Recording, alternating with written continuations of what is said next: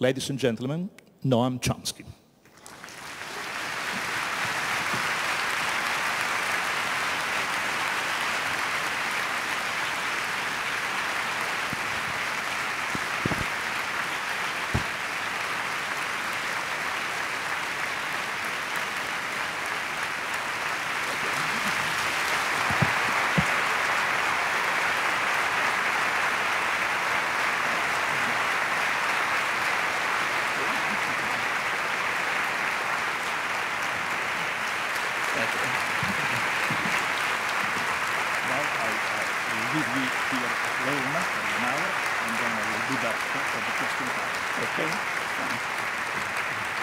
Thank you.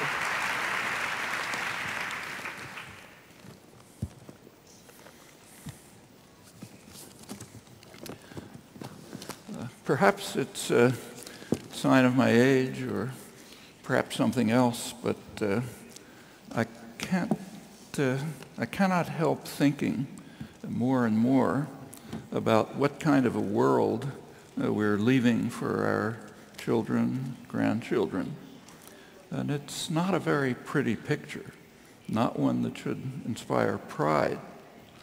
There are quite a few grim shadows that hover menacingly over thoughts about our legacy. And of all of them, two are dominant because they literally threaten survival of the species, at least in any decent form. One is nuclear war, the other is environmental disaster. And not only is nothing serious being done about these challenges, but current decisions are enhancing the threats. It should be unnecessary to tarry on environmental disasters and how the impending crisis is being handled. As for the threat of nuclear war, it's on the front pages daily, but in a way that would seem outlandish to an independent observer viewing the strange doings on Earth. In fact, this same independent observer might wonder if we are trying to settle a debate that took place some years ago between two eminent scientists, Carl Sagan, astrophysicist, Ernst Mayr, biologist. They were debating the probability of intelligent extraterrestrial life.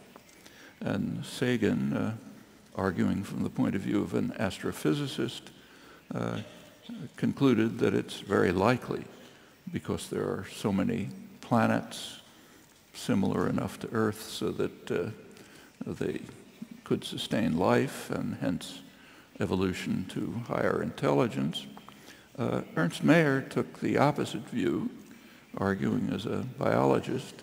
He said that we should pay attention to the one example we have, namely Earth.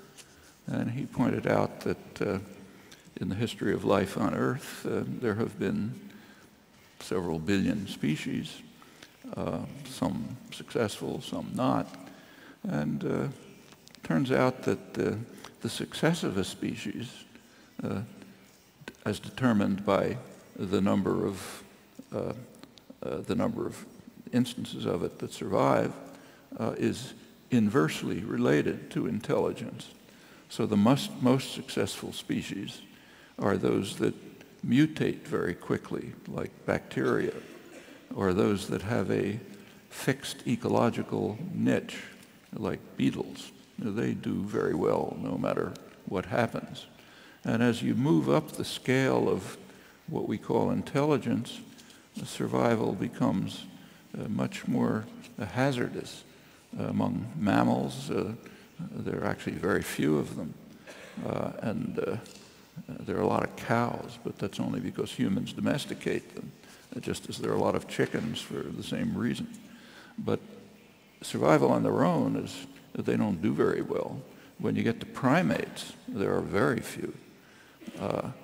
Humans have been very sparse throughout the world until very recently, so recent that doesn't mean anything in evolutionary terms. He also pointed out that the average life expectancy for a species is roughly 100,000 years. Rather ominously, that's about how long it's been that Homo sapiens has been on Earth. So his conclusion is that intelligence is basically a lethal mutation. As you move up to greater intelligence, there's more and more self-destruction. And this extraterrestrial observer might argue that we're trying to prove that Meyer was correct. Certainly what it looks like. Well, turning to nuclear threats, the current nuclear threat, not for the first time, is in the Middle East. In this case, it focuses on Iran. The general picture in the West is clear and straightforward. It is far too dangerous to allow Iran to reach what's called nuclear capability. That is, the ability to create nuclear weapons if they decide to do so. That capability is enjoyed by a great many countries in the world. As to whether they have decided, U.S. intelligence says it doesn't know. The International Atomic Energy Agency says pretty much the same thing. In their latest report just a few weeks ago, the agency concludes, I'll quote, that it cannot demonstrate the absence of undeclared nuclear material and activities in Iran. Can't prove that they're not taking place. That's a condition that can't be satisfied, maybe conveniently. Therefore, Iran must be denied the right to enrich uranium. That's guaranteed by the Non-Proliferation Treaty, which in fact Iran has signed, unlike 3 nuclear powers, India, Pakistan, and Israel. That's the general picture in the West. I have to emphasize West, and not the rest of the world. The non-aligned movement, which is the majority of people of the world and states of the world by far, has taken a rather different stand. As you know, I'm sure it has recently met in Tehran, its regular meeting, and it came out with a vigorous endorsement of Iran's right to enrich uranium as guaranteed by the Non-Proliferation Treaty. That's not a new position. They've been taking that position for a long time. Also quite interesting is the Arab world. I'll come back to that in a moment. Well, the basic reason for the concern has been expressed succinctly by an American general, General Lee Butler, who's the former head of the U.S. Strategic Command, which is in charge of nuclear weapons, strategic policies involving nuclear weapons. He writes that it is dangerous in the extreme that in the cauldron of animosities that we call the Middle East, one nation should arm itself with nuclear weapons, which may inspire other nations to do so. General Butler, however, was not referring to Iran. He was referring to Israel. That's the country that ranks highest in polls of European public opinion as the most dangerous country in the world, right above Iran. And not in the Arab world. In the Arab world, the public regards the United States as the second most dangerous country after Israel. That goes back quite a while. Iran is generally disliked, but it ranks far lower as a threat among populations, that is, not the dictatorships. Western media and commentary keep almost entirely to the views of the dictators.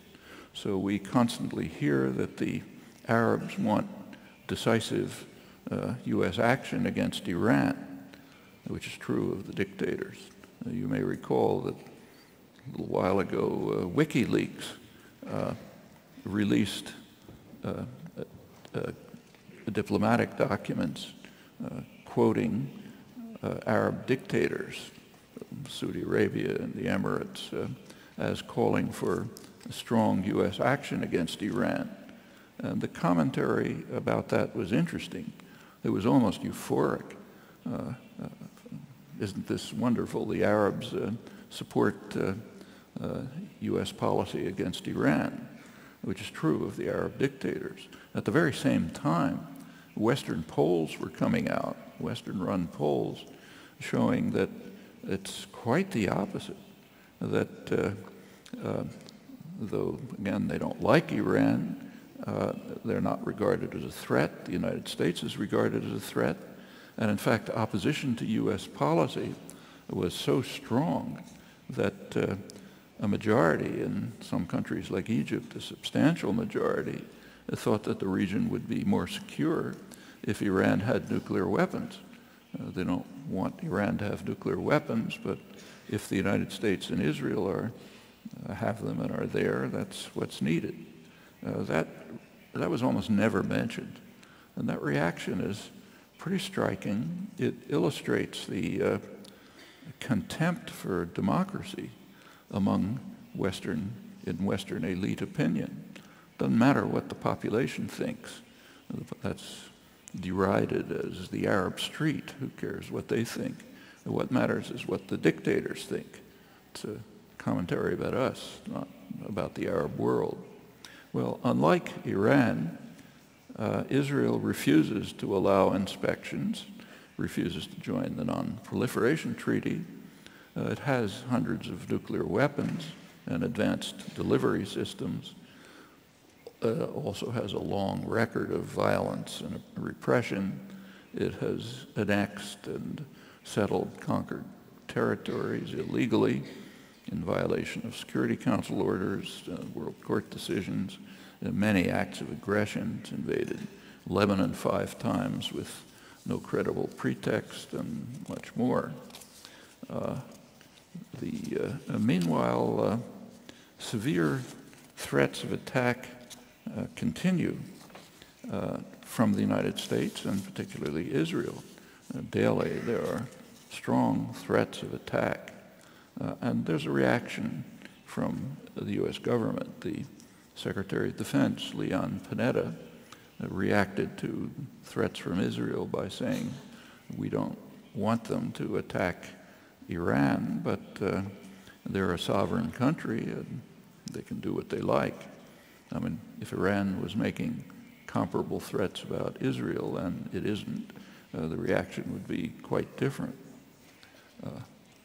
If some of you have antiquarian interests, you may remember that there's a document called the United Nations Charter.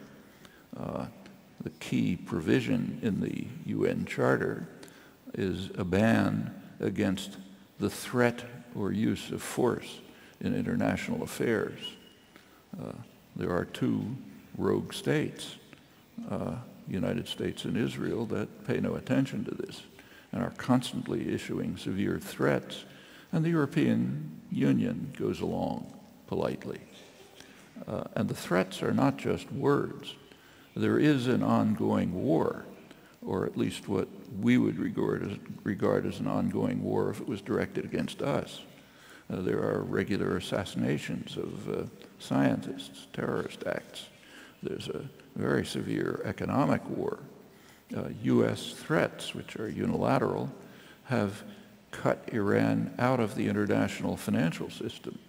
The European countries don't disobey the United States, so they've gone along.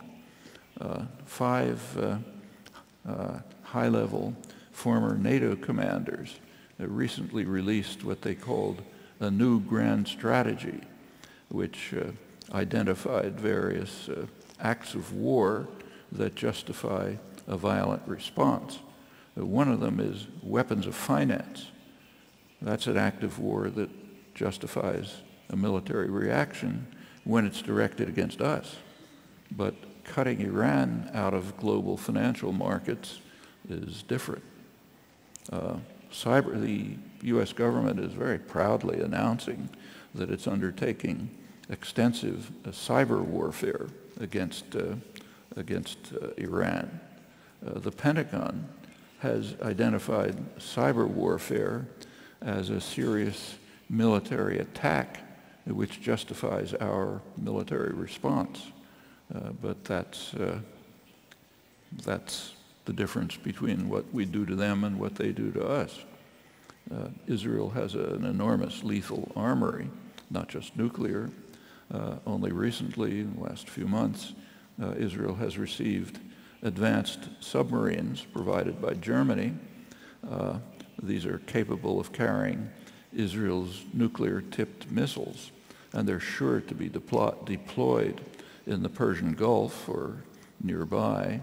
They may already be there, certainly if Israel proceeds with its plan to bomb Iran.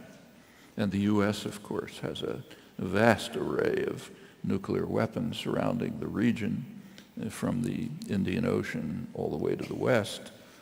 In the Persian Gulf itself, the U.S. has enough firepower to destroy the world many times over. Another story that's in the news right now is the Israeli bombing of the Iraqi reactor, Osirak, in 1981. And that's being presented as a model for Israeli bombing of Iran. It's rarely pointed out that that bombing did not end Iraq's nuclear weapons program. It initiated it. We know that even from U.S. intelligence. Saddam Hussein didn't have a nuclear weapons program, but after the bombing, he made sure to develop one. That was the effect of the 1981 bombing. If Iran is bombed, it's almost certain to proceed just as Saddam Hussein did after the Osirak bombing. And it's not a pleasant prospect. Well, in a few weeks, we will be commemorating the 50th anniversary of the most dangerous moment in human history. I'm quoting the words of American historian, Kennedy advisor Arthur Schlesinger. He's referring, of course, to the October 1962 Cuban Missile Crisis. I doubt that the commemoration will be presenting it accurately, but you should bear in mind what happened then. Kennedy raised the nuclear alert to the second highest level, just short of launch. He authorized NATO aircraft with Turkish or other pilots to take off, fly to Moscow, drop bombs, which would set off a nuclear conflagration. At the peak of the missile crisis, Kennedy himself estimated the probability of nuclear war at perhaps 50%. That would have been a war that would destroy the Northern Hemisphere, President Eisenhower had warned. And facing that risk, Kennedy refused to agree publicly to an offer from Russian Prime Minister Khrushchev to end the crisis by simultaneous withdrawal of Russian missiles from Cuba and U.S. missiles from Turkey. These were obsolete missiles. A withdrawal order had already been issued to get rid of them because they were being replaced by invulnerable Polaris submarines. Nevertheless, Kennedy refused to accept the offer. It was felt necessary to firmly establish the principle that Russia has no right to have offensive weapons anywhere beyond the borders of the USSR, while the U.S. must retain the right to have them anywhere it wants, all over the world, targeting Russia, or for that matter, targeting China. In fact, at that time, 1962, the United States had just secretly deployed nuclear missiles in Okinawa, theoretically a Japanese island, but the U.S. took it over after the Second World War as a military base against the strong and continuing protest of the people of Okinawa, that those missiles were aimed at China at a moment of serious regional tensions. That's just recently been learned. Well, fortunately, Khrushchev backed down, but the world can't be assured of such sanity forever. Particularly threatening is the fact that intellectual opinion and even scholarship hail Kennedy's achievement as his finest hour. I think that requires some serious reflection. Inability to face the truth about oneself is all too common a feature of the intellectual culture, and it has ominous implications. Well, that was 1962. 10 years later, during the 1973 Israel-Arab War, Henry Kissinger called a high-level nuclear alert. The purpose was to warn the Russians to keep hands off while he was secretly informing Israel that they were authorized to violate the ceasefire imposed by the U.S. and Russia, documents that have only recently been released. Pretty serious, in fact, though reporting, of course. When Ronald Reagan came into office a few years later, the United States launched operations probing Russian defenses and simulating air and naval attacks, also placing Pershing missiles in Germany with a 5-minute flight time to Russian targets that provided what the CIA called a super sudden first strike capability. The Russians were naturally deeply concerned. They didn't know if these probing efforts, entering Russian airspace to probe defenses and so on, and the simulation of air and naval attacks, they didn't know whether they were tests or whether they were real. They were concerned. That led to a major war scare in 1983. We came very close. There have been hundreds of cases when human intervention aborted a first nuclear strike just minutes before launch. That was when automated systems gave false alarms, as they regularly do. That's on the U.S. side. We don't have records from Russia, but there's no doubt that their systems are far more accident-prone, and the same would be true of any other nuclear power. In fact, it's a near miracle that nuclear war has so far been avoided, and we are escalating the threat. Meanwhile, India and Pakistan have come close to nuclear war several times, and the crises remain, mainly over Kashmir. Both countries have refused to sign the Non-Proliferation Treaty, along with Israel, and along with Israel, they've received U.S. support for development of their nuclear weapons program. That's going on right now, last few years. In the case of India, since it became a U.S. ally. Today, the war threats in the Middle East once again escalate these dangers.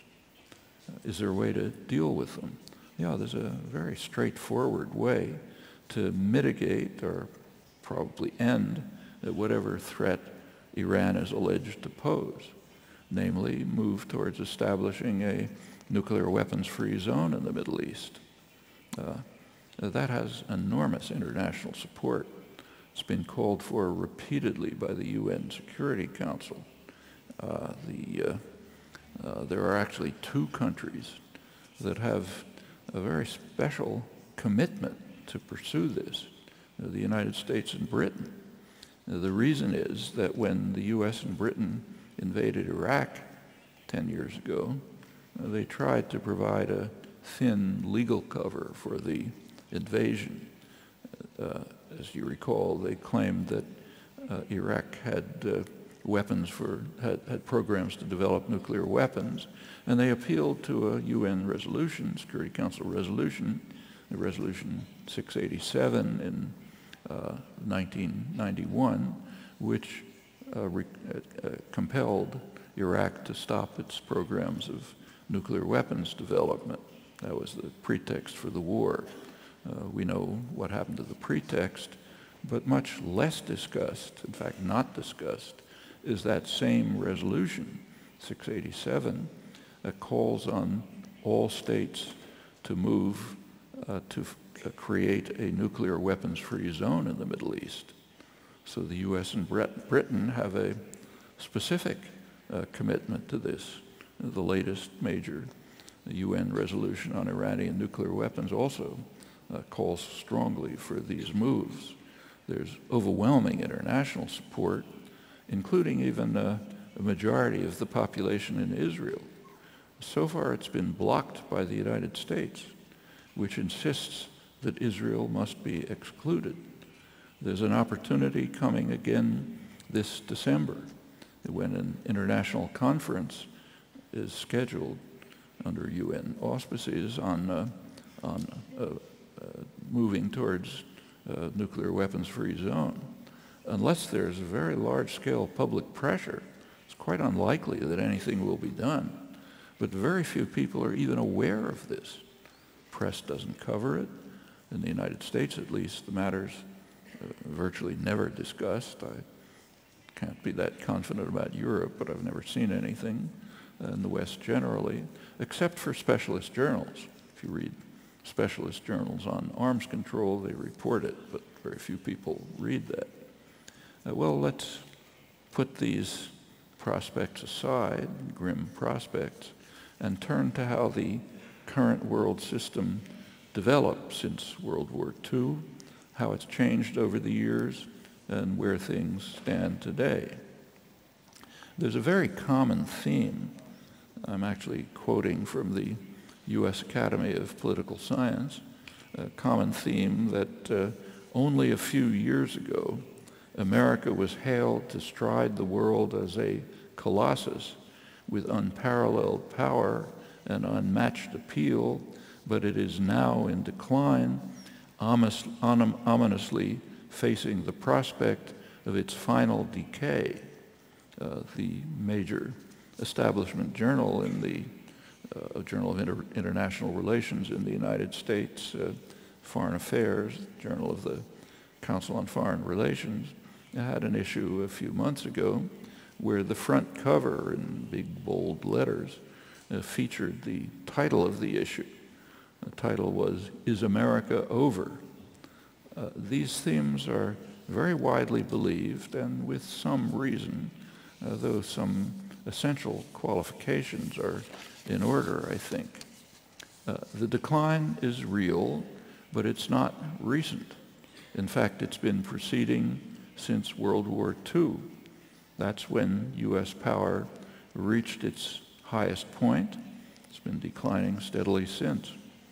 There's a corollary that's commonly drawn, namely that power will shift to China and India. It's highly dubious, I think.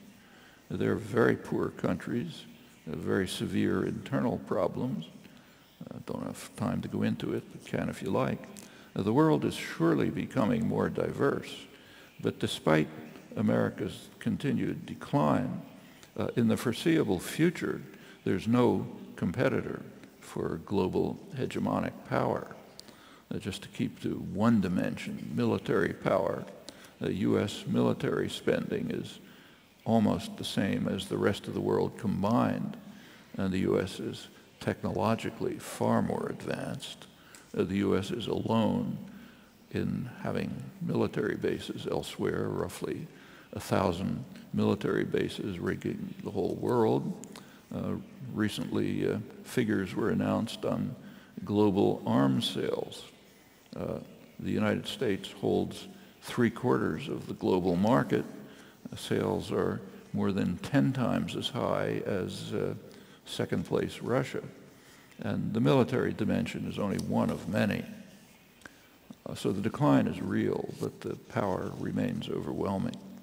Well, going back to the beginnings of the contemporary era, during World War II, the U.S. planners, President Roosevelt's planners, recognized that the United States would emerge from the war in a position of overwhelming power.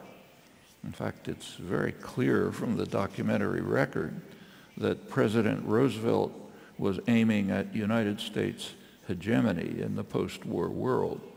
I'm quoting the assessment of a distinguished British diplomatic historian, Geoffrey Warner. He's one of the most respected specialists on the topic and on the documentary evidence, and what he says is quite well supported. Plans were developed during the war, during the Second World War, to control what the planners called a grand area. The grand area was to include, as a minimum, the entire Western Hemisphere, of course, the Far East, and the former British Empire, which the U.S. would take over, in particular the crucial Middle East oil reserves, and also as much of Eurasia as possible. At the very least, its core industrial regions in Western Europe and in the southern European states, Italy and Greece. Italy and Greece, in the planning of the time, were regarded as essential for ensuring control of Middle East energy resources, which passed through the Mediterranean. And within these expansive domains, the documents read, the United States was to maintain unquestioned power with military and economic supremacy while ensuring the limitation of any exercise of sovereignty by states that might interfere with these global designs. These doctrines still prevail, though the capacity to implement them has sharply declined. Actually, we know quite a lot about the U.S. internal planning. The reason is that the United States is an unusually free society, maybe unique, and we have enormous access to internal records. Kind of a side complimentary comment is that the population is saved from knowing anything about this because surely the media, but even most scholarship, just ignore it, except for highly specialized scholarship. These wartime plans were not at all unrealistic. For a long time, the United States had been far and away the richest country in the world, had unparalleled advantages, and in fact still is. The wartime, there was a huge government stimulus during the war that ended the Depression, and in fact U.S. industrial capacity nearly quadrupled during the Second World War. And meanwhile, rival industrial powers were decimated. At the end of the war, the United States literally had half the world's wealth and unmatched security. There's never been a situation of global dominance anywhere near like that.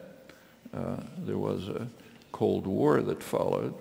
If you take a look at the actual events of the Cold War, they consisted very largely of efforts by the two superpowers to enforce order in their own domains.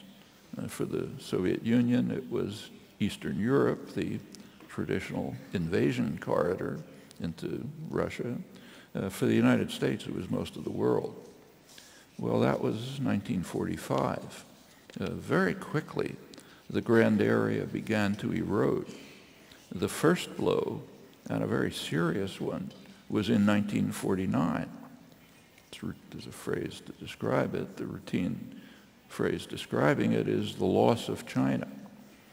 China moved towards independence.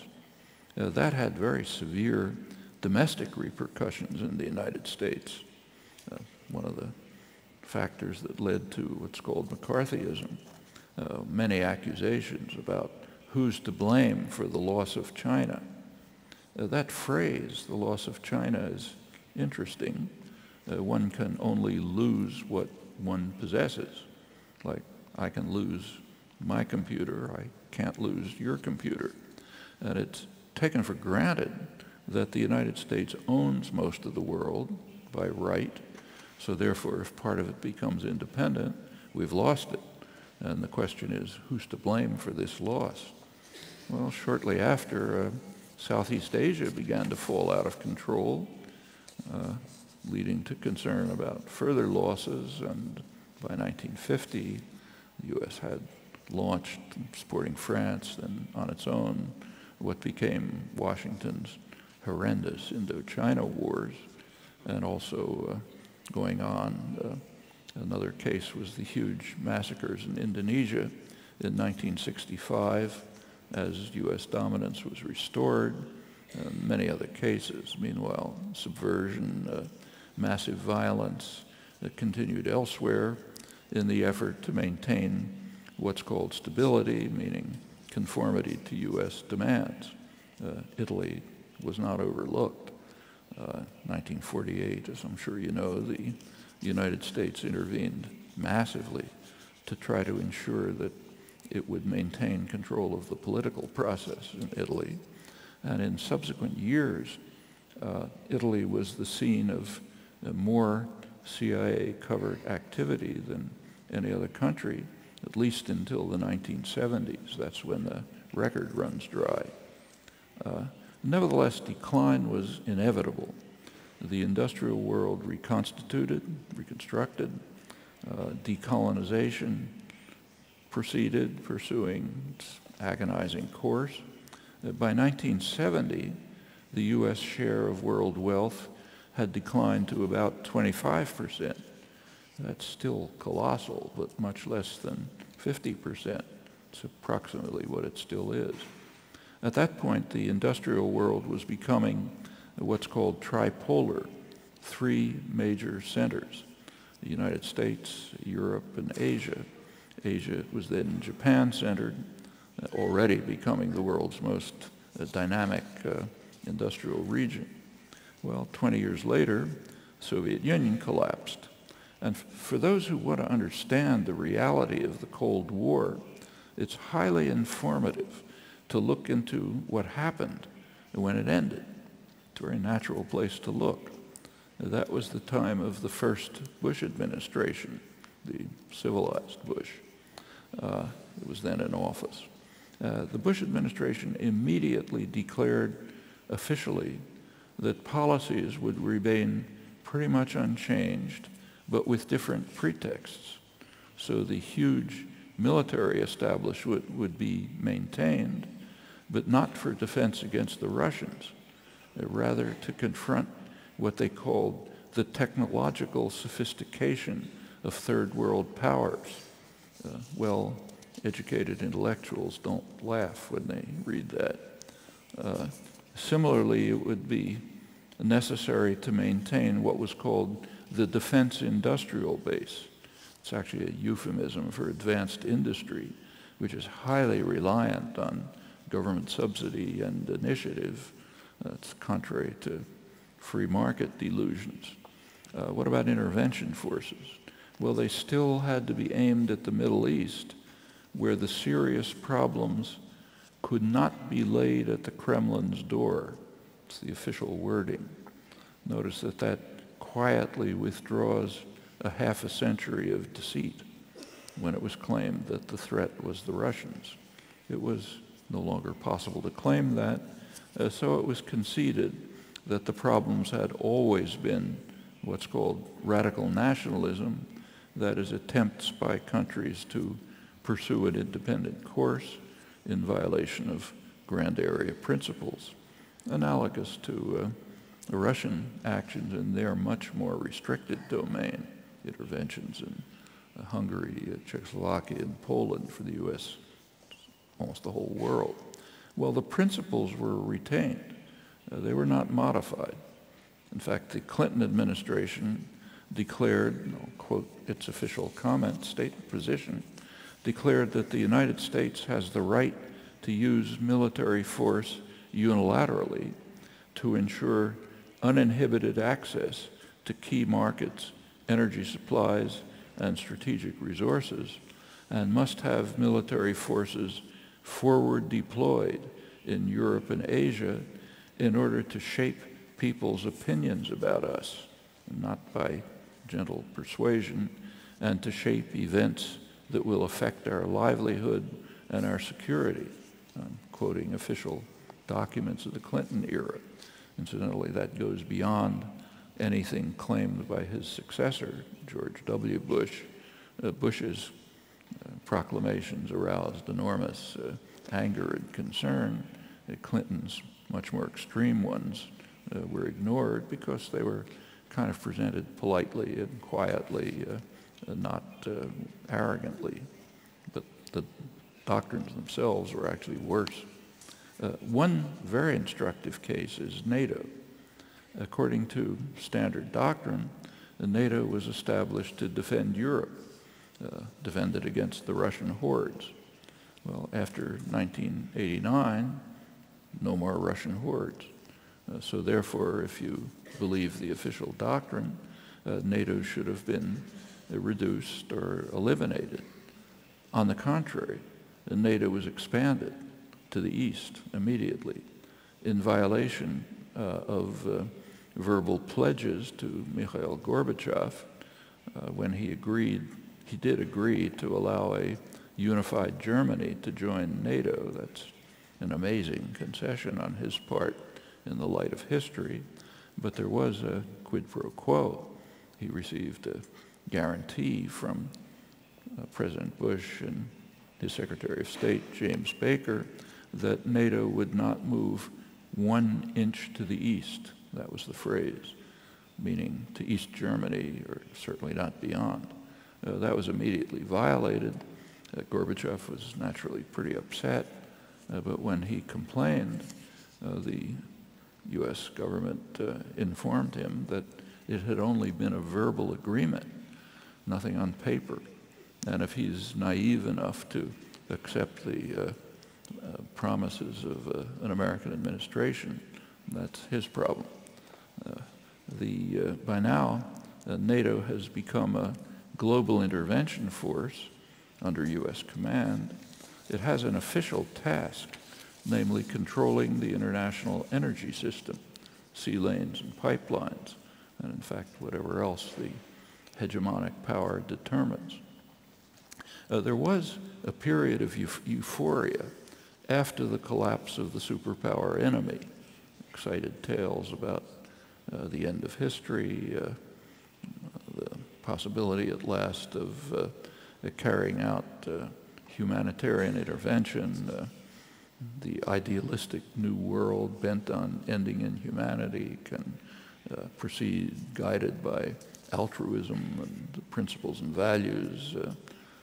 That's just a small sample of the inspired rhetoric of prominent European and American intellectuals. It's the 1990s. Not everyone was so enraptured.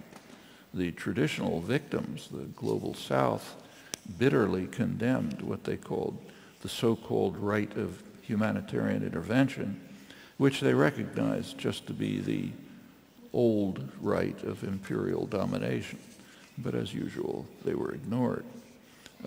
After Bush #2 took over, increasingly hostile world opinion could scarcely be ignored, particularly in the Arab world. Bush's approval ratings plummeted. One of President Obama's most impressive feats is that he succeeded in becoming even more unpopular than Bush. His popularity is down to 5% in Egypt, not much higher elsewhere in the region. Considering the reaction to Bush, that's not a small accomplishment. Well, meanwhile, decline continued. In the past decade, South America has been lost. That's serious enough, but far more serious would be moves towards independence in the Middle East. Planners of the 1940s recognized that control of the incomparable energy reserves of the Middle East would yield substantial control of the world. It's the words of the influential Roosevelt advisor, A.A. Burley, and many others. It was a standard view. And correspondingly, a loss of control would threaten the project of global dominance that was clearly articulated during World War II and has been sustained since in the face of major changes in world order. There's a further danger in the Middle East, as elsewhere. There might be meaningful moves towards democracy, and that's a threat. And a look at Western studies of public opinion in the Arab world, there are many of them, and they're pretty consistent. That makes it very clear why democracy is a very severe threat. It has to be prevented as fully as possible. The United States and its Western allies do not want policies to be responsive to a public that sees Israel and the United States as the major threat, so severe a threat that many think that the region would be better off if Iran had nuclear weapons. That's not what the West wants, obviously. For the West, the most important states are the oil dictatorships in Saudi Arabia and the Emirates. There, the democratic uprisings have been brutally repressed with Western support and tolerance. Elsewhere, particularly in Egypt, the main structure of the former military dictatorship remains partially intact. It's threatened by popular forces, and that's quite a serious concern in the West. This is different from official rhetoric, but official rhetoric always has to be regarded with extreme skepticism for obvious reasons. Well, control of the Middle East remains intact for the moment. Nevertheless, American decline is continuing. And a significant element of it is that the decline is in no small measure self-inflicted. There's a recent study by the Economic Policy Institute in Washington. That's the major source of regular information and analysis of the economy. Their recent study is called Failure by Design. It reviews the data on the impact of the neoliberal policies from the past generation. That includes remarkable concentration of wealth, while wages have stagnated or declined, working hours have increased far beyond Europe, and the weak benefit system has been eroded. It is now further threatened. The authors point out that the failure is class-based. The designers have achieved spectacular success, and they also stress that it is by design. Alternative policies were always possible and still are, and though I won't go into it, the same is true of Europe. Corporate power, just keeping to the United States for now, the corporate power is by now largely financial capital. It's become so influential in the political system that by now both parties are well to the right of the population on major issues under debate.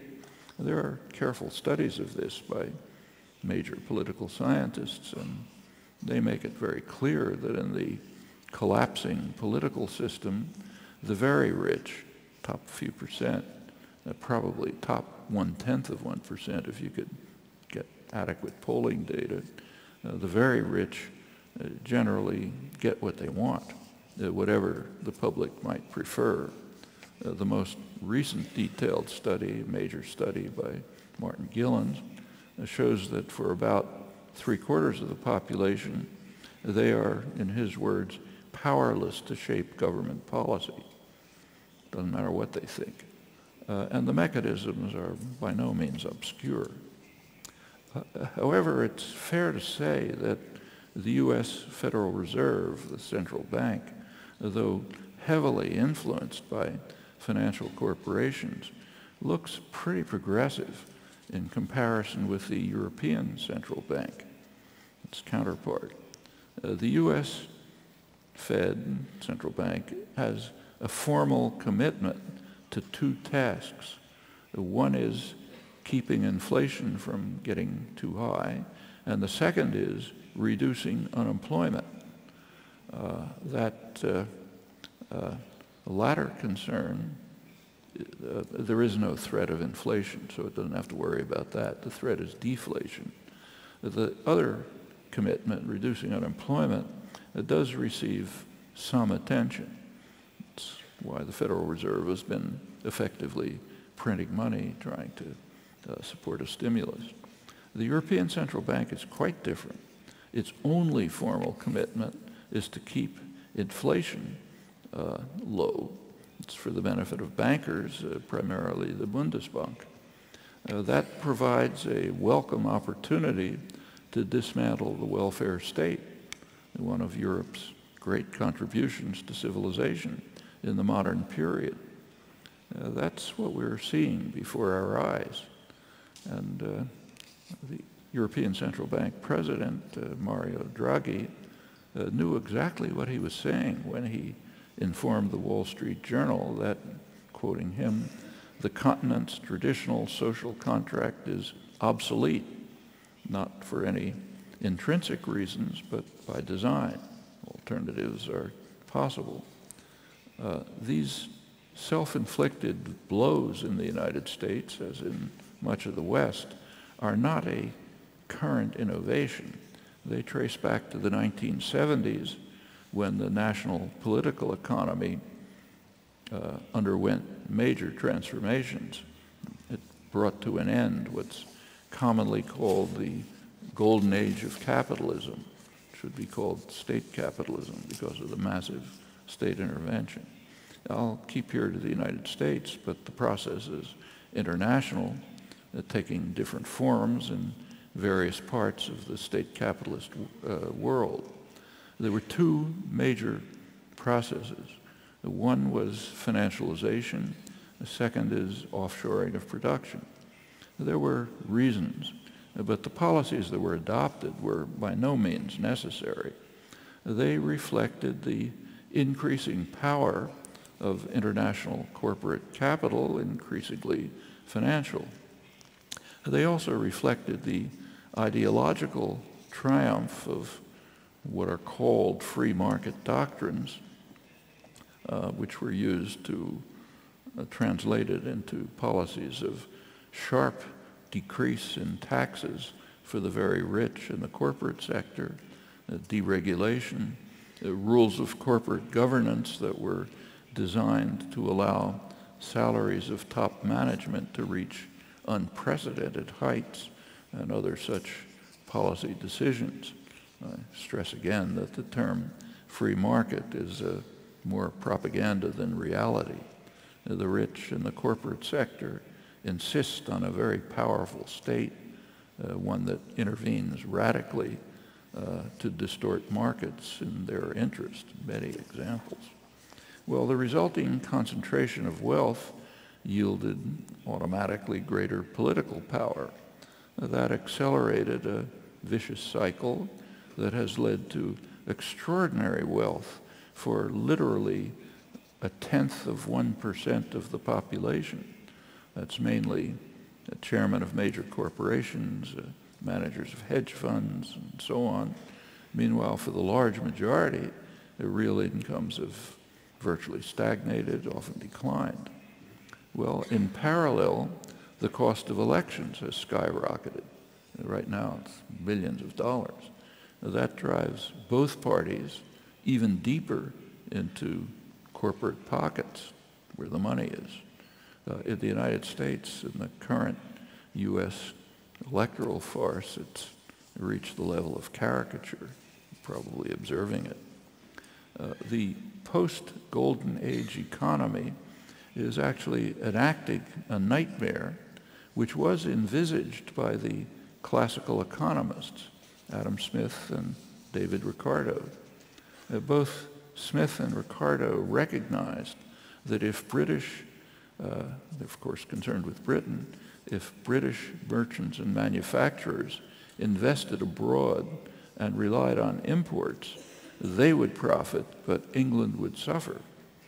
Both of them hoped that these consequences would be averted by what's called home bias, a preference to do business in the home country and to see it grow and develop, So therefore, as if by an invisible hand, England would be saved from the ravages of global markets. Actually, that's the only occurrence of the phrase, famous phrase, invisible hand, in Adam Smith's classic Wealth of Nations. So it's kind of hard to miss. It's basically in the course of an argument against neoliberal globalization. His immediate successor, Ricardo, hoped that thanks to home bias, most men of property, I'm quoting him now, most men of property would be satisfied with the low rate of profits in their own country rather than seek a more advantageous employment for their wealth in foreign nations, feelings that I should be sorry to see weakened. That's Smith and Ricardo. In the past 30 years, the masters of mankind, as Smith called them, have abandoned any sentimental concern for the welfare of their own societies, concentrating instead on short-term gain and huge bonuses, country be damned, as long as the powerful nanny state remains intact to serve their interests. There's a government insurance policy which is colloquially called too big to fail, meaning banks will be saved if they're too big, no matter what they do. That government insurance policy is estimated at about a $60 billion annual taxpayer gift to the biggest banks, and that's only one small illustration of the state subsidy to the rich and powerful. The emerging world order is very aptly described in a brochure for investors, which was produced a couple of years ago by Citigroup. Citigroup's a huge bank that's been feeding at the public trough for 30 years in a cycle of risky loans, huge profits, crash, public bailout. It's happened again now. It's been going on since the early 80s. The bank's analysts describe a world that's dividing into two blocks. One of them is what they call the plutonomy. The rest is, and then there's the rest, the vast majority. Sometimes they're called the global precariat, those who live a precarious existence, whether or not they're lucky enough to have employment. In the United States, they're subject to growing worker insecurity. That's the basis for a healthy economy, as Federal Reserve Chair Alan Greenspan explained to Congress while lauding his performance in economic management during the Clinton years. That's the real shift in power in global society, and not to China and India, but to the global plutonomy. The Citigroup analysts advise investors to focus on the very rich. That's where the action is. They have what they call a plutonomy stock basket, investments in products and activities that benefit the tiny super rich. And they point out that their plutonomy stock basket has far outperformed the world index of developed markets since 1985. That's when the Reagan-Thatcher economic programs of enriching the very wealthy and punishing the rest were just taking off. Before the 2007 crash, for which they were largely responsible, the financial institutions of the neoliberal failure by design had gained startling economic power. They had more than tripled their share of corporate profits. After the crash, a number of economists, for the first time, began to inquire into their function in purely economic terms, something that amazingly had never been done before. One Nobel laureate in economics, Robert Solow, MIT, he concludes from a study that the general impact of financial institutions is probably negative. They're harmful. Quoting him, the successes probably add little or nothing to the efficiency of the real economy, while the disasters transfer wealth from taxpayers to financiers. The most respected financial correspondent in the English-speaking world, Martin Wolf of the London Financial Times, writes that the out-of-control financial sector is eating out the modern market economy from inside, just as the larva of the spider wasp eats out the host in which it has been laid. But it's a great success for the fraction of 1% of the population who are the designers of the current system, and not surprisingly, its beneficiaries. Well, by shredding the remnants of political democracy, they also lay the basis for carrying the lethal process forward, and will continue to do so as long as their victims are willing to suffer in silence.